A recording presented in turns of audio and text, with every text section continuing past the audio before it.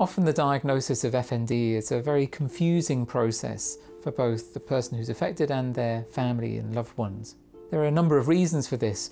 Often people with FND go through a very, very long process of having assessment after assessment, lots of investigations, always coming back as normal, but no real explanation for what's wrong.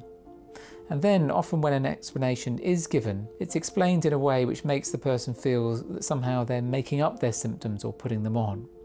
And I think that's often because people are explaining the condition as a psychological disorder or a stress-induced disorder.